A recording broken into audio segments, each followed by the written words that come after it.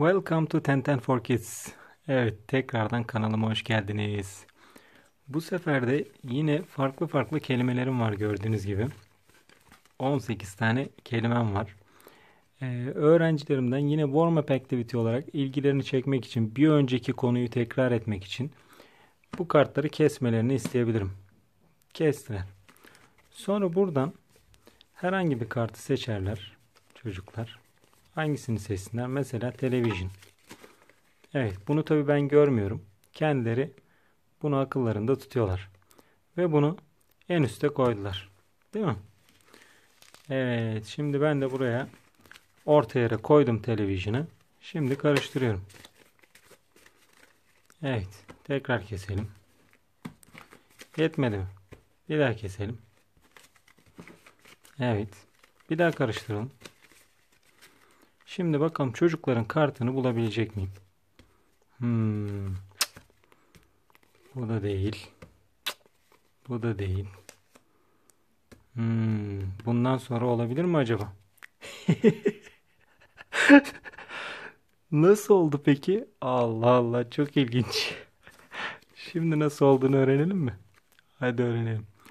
Öğrenmeden önce bir kere daha yapalım bence. Bu sefer de language focus olayına değinelim. Tamam mı? Evet, kestik. Süper. Şuradan bir kart seçmelerini istedik. Ne seçsinler? Bookcase ya da Bathtube. Hangisi olsun? Bookcase. Okey. Tamam. Seçtikleri kartı en üste koyduk. Tamam mıdır? Şimdi evet. Şimdi gelelim o kartı bulmaya.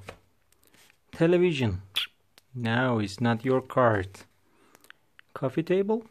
No. Oven? It's not. Okay, sofa, refrigerator, lamp. Yes, your card is here, I think. Yes, bookcase. How is this possible? Nasıl oldu peki? Evet, kartları karıştırıyorum. Bakın. En alttaki kartı ezberliyorum. En alttaki. Rock. Sonra kestik. Bunun en altında rock var. Onu biliyorum. Buradan bir tane kart seçmelerini istiyorum. Bat. Bunu buraya koydular. Evet. Ve en alttaki rock bunun üstünde. Şimdi gelelim bunları karıştırmaya. Şansınız varsa o iki kart birbirinden ayrılmaz. Biraz da ayırmamaya yönelik karıştırırsanız. Evet. Neydi? Rock kartından sonra sizin seçtiğiniz bat gelecekti değil mi? Refrigerator değil. Lamp değil. Television. Armchair. Chair. Shower. Evet. Şimdi seçtiğiniz kart geliyor. Yes. Evet, bat. İşte bu. Umarım anlaşılmıştır. Hadi bakalım, İngiliz dili eğitimine hayırlı uğurlu olsun.